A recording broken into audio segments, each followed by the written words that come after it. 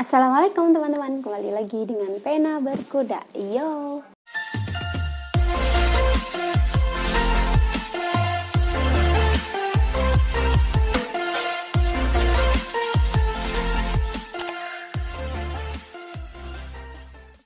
Oh iya, jangan lupa untuk subscribe juga channelku biar kalian tahu info yang terupdate dari aku. Gue akan coba kasih review sejujur-jujurnya dari pemakaian gue menggunakan si Sabun Klinskin Beauty Soap ini guys. Gue ini, nih muka gue asli natural, tanpa makeup sama sekali dan tanpa krim-krim atau tanpa tambahan apapun ya, sejenisnya itulah. Jadi gue akan kasih review sejujur-jujurnya tentang si Klinskin ini guys. Nah, setelah yang gue pakai selama waktu kurang lebih 1 bulan, gue juga sempat memberhentikan pemakaiannya selama 1 minggu ini ya guys. Tapi yang gue rasain dari pemakaian rutin selama 1 minggu itu, kalian bisa langsung cek aja di video gue yang part 1 ada di sebelah sini, dan melonjak ke part 2 nya di sebelah sini. Nah, itu kalian bisa lihat perbedaannya. Yang gue rasain selama 1 minggu itu rutin, gue ngerasa itu cerah banget di kulit gue. Jadi efek cerahnya itu di muka dapet banget guys. Terus dia lembab, muka gue kan termasuk tipe muka yang kering ya guys. Jadi itu lembab banget gitu. Tapi setelah 1 bulan gue merasakan manfaat dari sabun Klinskin ini guys.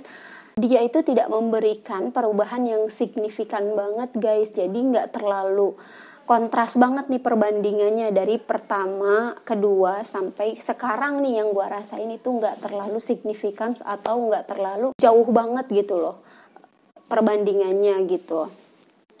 Nah, terus kak, jadi menurut kakak itu bagus nggak, rekomendasi nggak? Kalau menurut gua, kalau kalian mau pakai, makanya nih jangan coba 1 batang aja.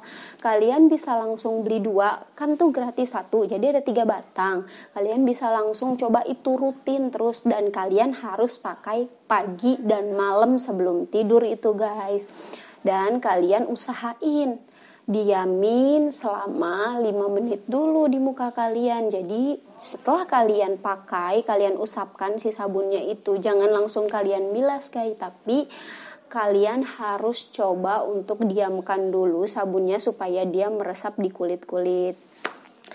Dan gue juga punya kesaksian yang benar-benar nyata dari temen gue. Ternyata sabun Klinskin Beauty Soap ini bisa untuk kulit berjerawat guys. Serius kak, Klinskin ini bagus banget untuk kulit aku yang berjerawat. Memang mengurangi jerawat aku sedikit demi sedikit. Bukan berarti menghilangkan jerawat, karena semua yang instan itu berarti tidak bagus. Sedangkan yang bagus itu adalah prosesnya pasti cukup lama guys. Sama seperti herbal atau sama seperti bahan-bahan merkuri itu kan instan, tapi efek ke muka kalian itu seperti apa? Jadi menurut gue, apakah sabun Klinskin Beauty Soap ini rekomendasi? Jawabannya iya, rekomendasi.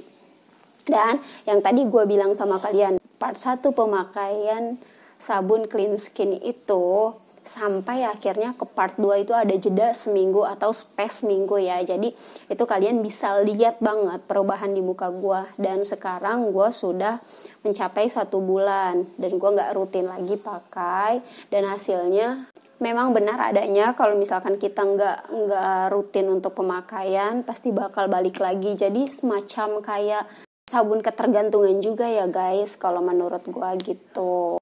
Itu aja review singkat dari gua dan real tentang sabun Klinskin Beauty Soap ini guys. Dan gua mau kasih tahu siapa sih pemenang dari sabun Klinskin Beauty Soap ini guys. Oke, pemenangnya di kolom komentar akan gua random. Sebentar gua akan cari dulu untuk pemenangnya ya guys. Aku udah dapat untuk pemenang dari Klinskin Beauty Soap ini. Ternyata di videoku part 3 itu banyak banget yang memberikan komentar guys.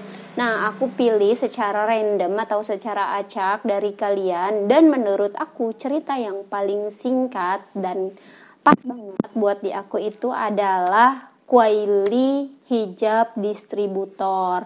Nah, untuk kakak silahkan email ke aku, atau kakak bisa komentar email kakak, nanti aku akan kirimkan email ke kakak untuk kita langsung kontek-kontekan sesuai persyaratan. Kalau untuk area luar, ongkirnya ditanggung pemenang ya. Dan untuk adikku Setia Ningsi, subscriber setiaku, jangan berkecil hati. Nanti kita akan buat lagi video selanjutnya, atau next video aku akan kasih giveaway yang menarik untuk kalian guys. Jadi stay tune terus di video aku.